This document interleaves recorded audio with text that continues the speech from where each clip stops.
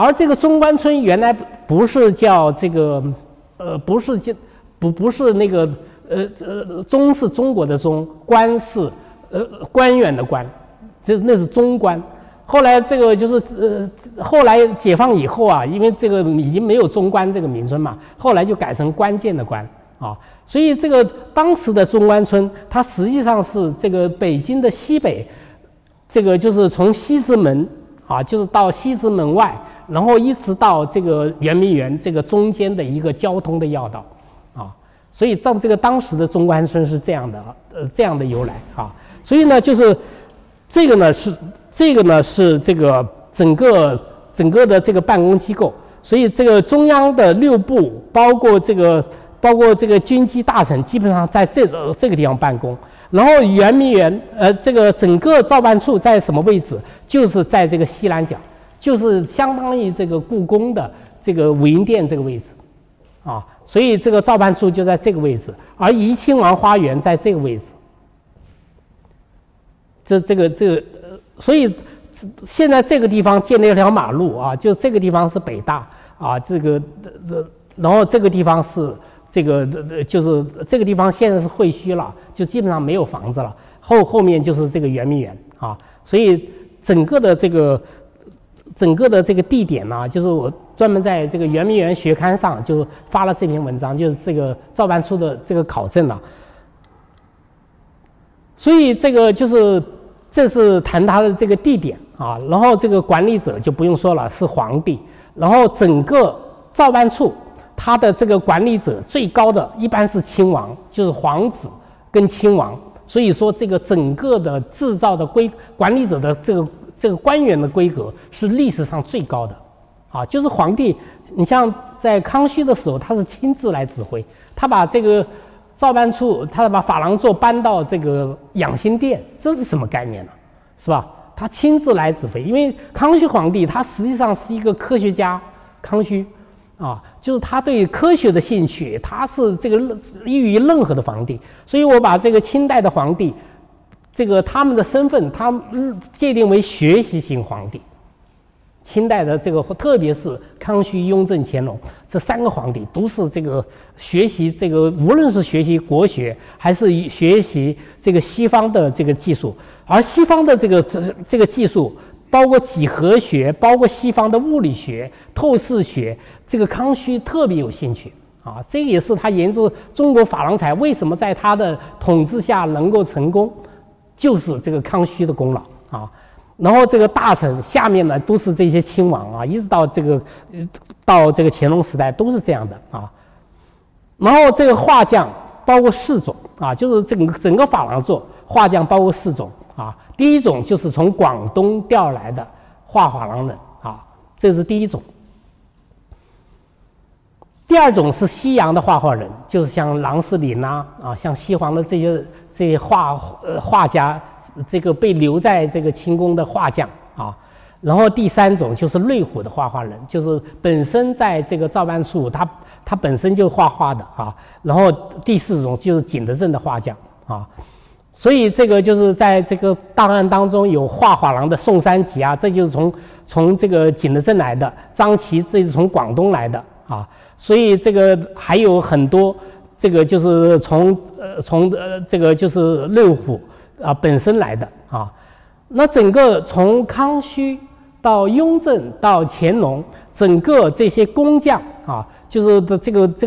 整个工匠啊，就是最多的时候也就是10几个人，最少的时候也就是7、8个人啊，所以他的这个就是画匠的人是比较少的，所以它的生产量不可能太高啊。但是呢，它每年都在这个生产，特别是在康熙、雍正。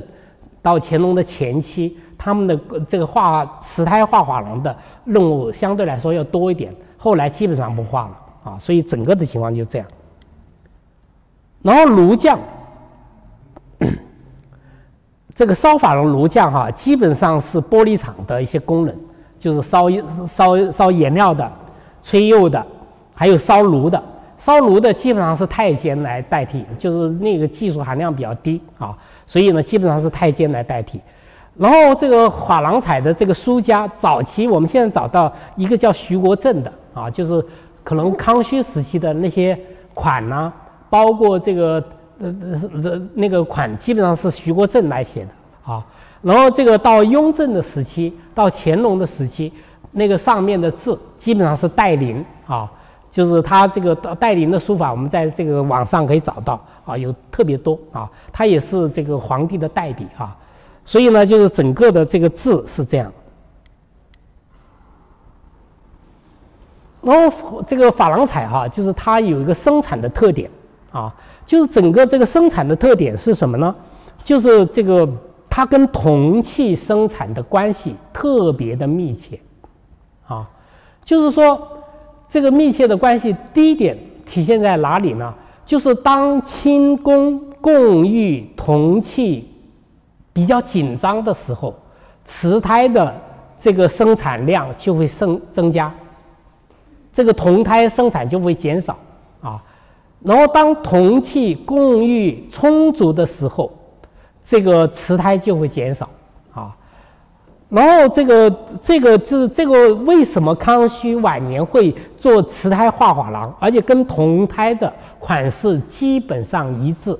因为在康熙晚年的时候，国家出现一次铜料的危机。因为整个康熙时期经过60年的统治，整个这个社会的人口经济发展啊，这个铜料的供应相当的紧张。而在这个康熙晚年的时候，整个这个大清帝国的这个铜矿，包括云南的铜矿开采殆尽。所以他们就从日本、从南洋来进口铜料啊，而这个进口的铜量，它远远不能满足清宫对于这个铜料的这个使用。所以在清代的康熙晚期，整个这个清宫制造的所有用铜的全部禁止。康熙发出了一个禁铜令啊，所以。然后他发一个指示，就是所有能够用瓷器代替的，绝不用铜器来做。所以这个也是这个珐琅彩这个能够这个就是能够出炉，能够研制啊。所以这个康熙呢，就通过以瓷代铜，这是一种啊。然后同时就是整个这个珐琅座，它是一套工匠，而这套工匠。就是这个铜器上出现的风格跟瓷器上这个出现的风格是一致的啊，所以这个原因就是做的这套工匠，他这个就是一丝商分来这个生产，或者是以瓷器来仿铜器的这种造型啊，所以这个呢是这个在艺术的风格上相对是一致的啊，就是我们看康熙时期的风格，色地图案风格，到了雍正时期出现白地是个社会风格，然后到了到了乾隆时期出现洋彩的综合风格啊，所以这个呢是这个艺术风格是一致的啊，所以呢就是这个整个这个铜胎画珐琅跟这个瓷胎画珐琅，它的艺术风格是一致的，所以这两个主要是一套班子，一套工匠制作，而它的生产能力是固定的。是一个常数，不可能生产很多啊。当然，后来仿制的这个是例外的哈，这个，所以呢，就是整个的生产数量少，质量高是它最大的特点。所以这个整个康熙时期啊，到这个雍正到乾隆，瓷胎画珐琅的这个从它的胎质上的特点是什么呢？然后我们再介绍一下，然后我们首先介绍在康熙时期，它实际上用的胎有3种。第一种就是从景德镇专门定制，然后没有就里面上了釉，外面装饰部位不上釉的那种色胎，我们把这种瓷叫反瓷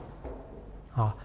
然后这个为什么要这个外面不上釉呢？就是要这个专门这个涂上珐琅彩，我上了釉我不能上珐琅彩啊。这个就是跟康熙时期珐琅彩的研制，这个整个珐琅彩色料没有过关的原因有关系。我们知道，就是这个最早从金属胎上，这个用底料上一层底料，再上一层色料，它就造成了这个在陶瓷的表面，它的色料的厚度达到了一定的厚度。如果经过这个反复的烧，它会发生皴裂的现象。所以呢，就是为了解决这个问题啊，特别是如果上了高温的那种白釉表面，再用这个颜料涂上去，很容易发生脱落，因为那个本身的那个高温的这个透明釉在上面，它非常的光滑，使它的底料没有办法着落在那个胎上啊。所以为了解决这个问题，康熙就利用这个没有上釉的色胎，比较粗糙，所以那个方便这个底料附着在这上面啊，所以这个呢就叫反瓷啊。那这个呢就是在康熙时期啊。然后我们现在看到的这一件是一件永乐时期生产的上了釉的这个杯子，这个杯子是杯子的底部。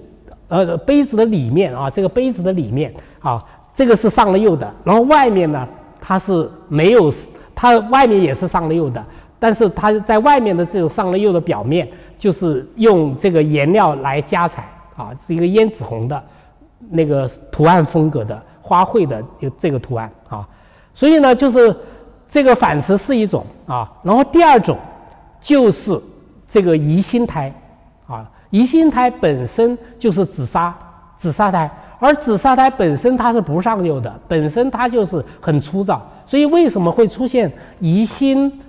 这个紫砂胎画珐琅？它的原因就是利用这个紫砂胎的那种粗糙的表面，能够使它的色料能够方便的附着在这上面啊，所以这个是宜兴胎。然后第三就是清宫收藏旧藏的永乐胎啊，我们看到的这个就是永乐胎啊，所以这个永乐胎是永乐年制的啊，非常的珍贵啊，上面还有永乐的篆书款，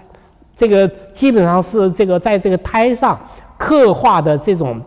暗花纹啊，就这个花卉这个鱼帘纹呐、这个莲纹，还有这些鸟纹都是刻画出来的啊，这是一个很小的杯子哈。就只有这么高，这件东西藏在这个台北故宫啊，也是一个画珐琅的这个瓷胎啊，所以整个这个瓷胎是3种，这个就是我们所说的宜兴胎画珐琅啊。宜兴胎画珐琅呢，这个整个现在就是在这个大量的收藏是在台北故宫啊，它这个收藏比较多啊。然后这个就是在这个21世纪以后，就是现在这个景德镇包括宜兴也在仿制啊，也在仿制。现在市面上有卖啊，像这种东西啊，所以整个这个宜兴胎也是从宜兴调来的，这个胎在清宫加彩，然后打上这个玉字款啊，所以这个呢是这个当时的特点。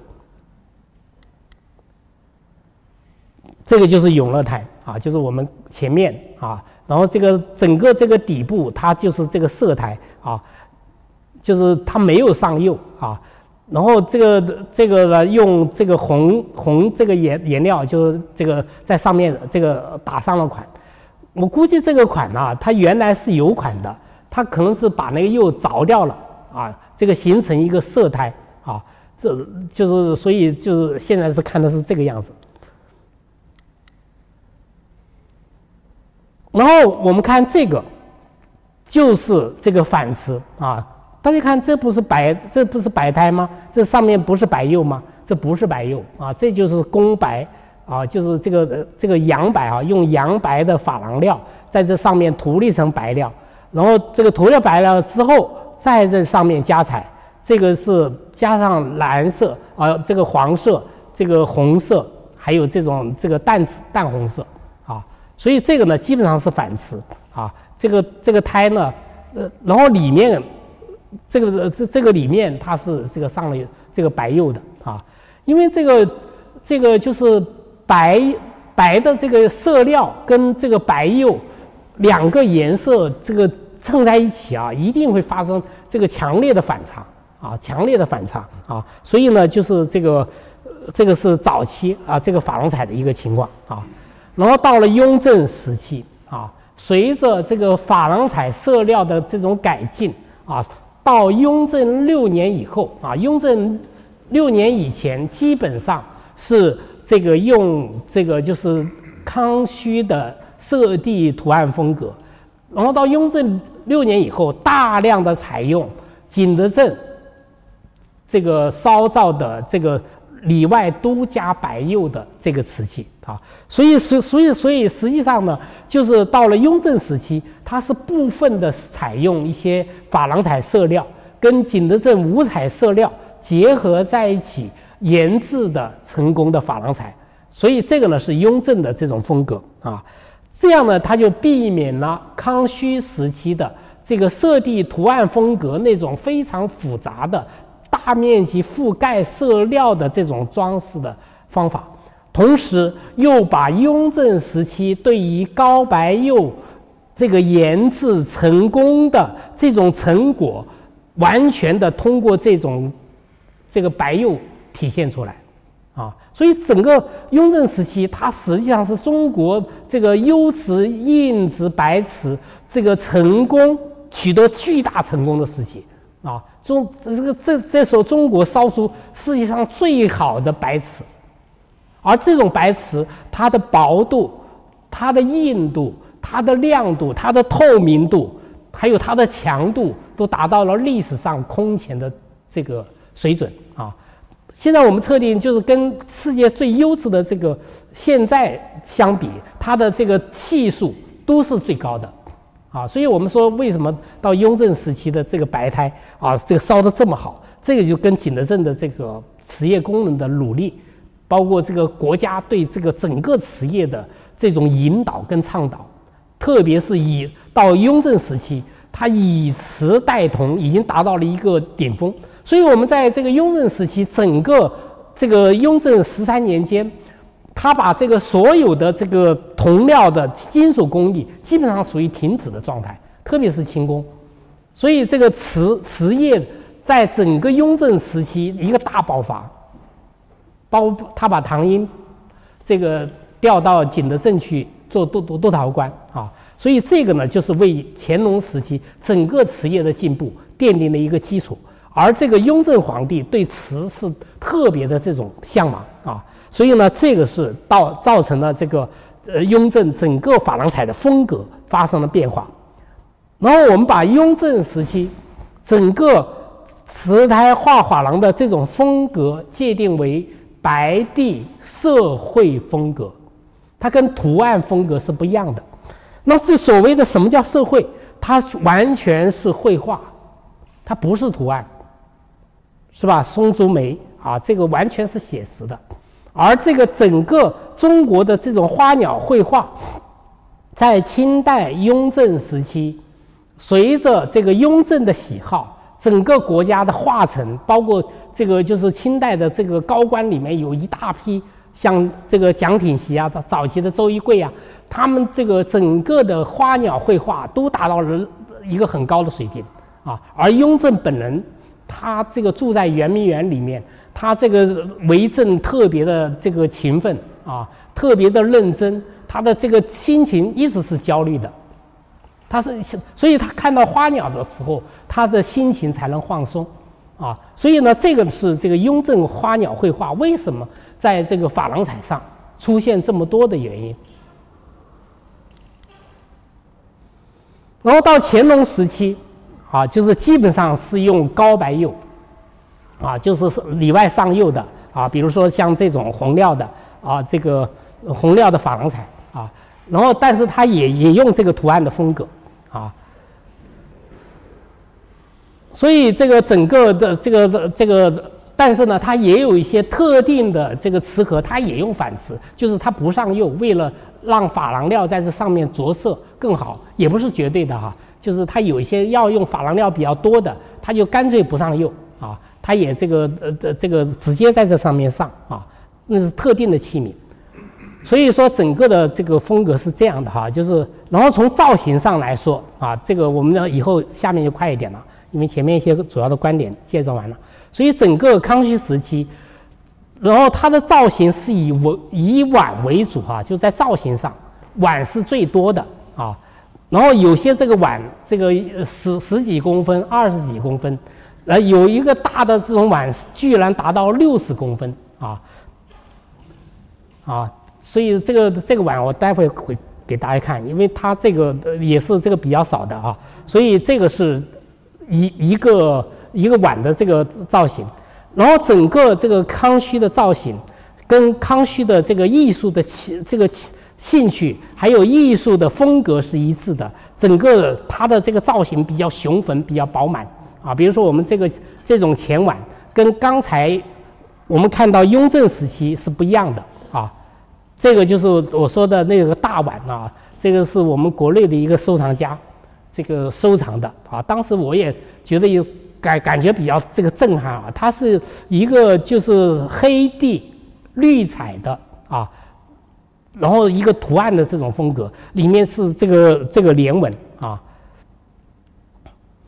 然后呢，它这个整个连纹非常的这种精细啊，就是这种器皿就是非常的少啊。这件东西，这个目前是国内的一个收藏家收藏，他还没有公开，啊，但是我觉得这件东西是这个真实的啊，就是一件很大的东西，这个应该是重器啊，因为它这个整个这个黑地的这种绿彩的这种风格啊，就是这个跟康熙的这个古彩。五彩的这种风格是有一致性的啊，有一致性的啊。然后呢，这个就是这个大型的这个就是像盘呐、就是这个碗呐的这个碗的这个形状比较多啊。然后我们看到的这个盆呐、是这个这个盆呢是一个这个观音盆观音符啊，然后这个符是藏在这个台北故宫，这个高度也就是20几公分啊。然后到了雍正时期，这个碗的数量开始减少，然后碟盘开始增多啊，所以这个整个雍正时期，这个就是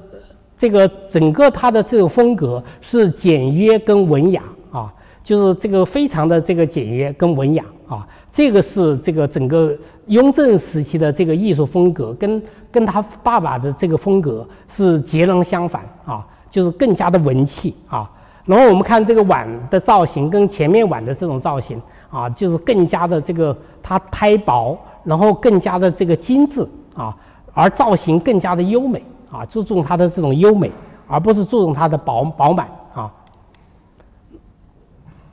然后这个呢，就是这个雍正时期的这个艺术风格啊，就是这个是雍正时期的杯啊，它这个杯呢，就是应该是属于这个茶园跟酒园之类的这样的这个小杯子，而整个造型更加的简洁啊，就是它的这个造型直线跟弧线都特别的这种优美啊，所以我们可以把这个雍正的美学界定为这个简约主义的美学啊，就是跟宋代的这个整个这个陶瓷的这个艺术的风格。它有一个共鸣的地方啊，所以这个是中国文化的设计文化当中啊一个主流的这种传统吧啊。然后到乾隆时期，整个这个造型开始华贵多样啊，这个崇尚奇巧啊。然后乾隆时期，在这个造型上，碟盘这个还有这个盆。还有这个杯中，这个符合种类开始增多，以瓶为最多啊。所以呢，就是这个花瓶开始增多，碗开始这个减少，也说明在珐琅彩这个整个的种类当中，从日用器到这个装饰陈列这个用器这样的一个发展的轨迹啊。因为花瓶一般是作为观赏的啊，然后这个碗呢是作为食用的啊，所以呢这个也预示了整个社会开始这个走向奢靡。你看这种各种的这种词合，包括西洋的这种风格啊，所以我们把这个乾隆的这个艺术的风格、珐琅彩的风格叫这个乾隆的综合风格，因为它综合的风格既有洋彩的风格，又有这个中国这个白地绘画的社会的风格，又有色地图案的风格，也就是说到乾隆时期综合了他的爷爷、他的爸爸还有他自己3种风格。而他的风格主要是洋彩的风格开始增多啊，所以呢，就是整个这个乾隆时期啊，它是一个综合的风格啊。然后从纹饰上来看，就是康熙时期这个出现花卉最多的是什么？是牡丹啊，就是我们做了一个统计啊，这个牡丹最多，而牡丹里面它是以黄地最多。其次是红地，其次是紫地，其次是蓝地，最后是白地啊。所以这个整个牡丹花，这个为了表现珐琅彩的这个颜料的这个丰富性，所以它这个就是把这个色料，特别是珐琅彩的这种颜料的丰富性，把这个就是这个花卉的渐变，从深到浅的这种渐变，这个完全的表现出来。啊，这个也显示了当时的设计，这个非常的聪明啊，就是把色料跟这个图案的美完美的结合在一起，整体感非常的强。然后其次是联纹啊，就是我们看这个的联纹，我们现在看到的这个联纹是这个西番莲啊，就是它实际上是一种这个就是这个现实的花卉跟想象的花卉跟这个吉祥的寓意独唱出来的一种花卉啊，就是包括西方的这个西番莲的这种花卉创造出来的啊。然后这个上面是一个蝙蝠啊，这个蝙蝠呢，这个它的这个蝙蝠跟这个莲这个联系在一起啊，所以这个莲呢也有清廉的这种意思啊，也代表了这个康熙时期的审美的价值的取向。然后还有这个很少的一种花就是罂粟啊，然后罂粟花出现在这个中国的这个皇家顶级的这个器皿上面，它是有它特定的含义的啊。其实罂粟呢，在中国古代一直在种植，我估计在汉代以后就一直在种植啊。然后这个它是作为经济作物来使用的啊，还有作为很高的药用价值来使用的啊。所以罂粟在这个中国古代，它一直作为这个经济的作物，实际上这个就是农民啊，经常把它作为副食品而这个种植，因为罂粟果里面含有大量的淀粉啊，所以在中国古代它可以做罂粟粉炖，可以做这个罂粟粥啊，可以煮粥吃，而且这个就是罂粟也是很好的这个中药的中药的这个价值。所以在这个《本草纲目》里面对罂粟的这个药用价值也做了很好的提炼啊。然后罂粟为什么后来会变化，主要是鸦片战争啊，就是这个鸦片这个烟，而鸦片烟不是中国人发明的啊，是西方人为了这个突破跟中国的贸易啊，然后他们用鸦片啊，这个鸦片那个罂粟汁啊，加工成加工成烟啊。然后对人的身体造成了损害啊，所以后来这个就是从清代雍正开始就开始禁罂粟，禁种这个主要是禁鸦片啊，一直到道光时期啊。所以呢，但是呢，就是在这个清3代当中，基本上罂粟还是作为一种吉祥的图案，它是沿袭中国古代的一种这个审美的意象吧啊。所以那个就是乾隆皇帝专门对罂粟有一种解释，因为罂是代表一个罐子，里面装满了粟米啊，所以这个就代表阴仓满粟的意思啊。所以这个罂粟呢，是这个就是要代表国家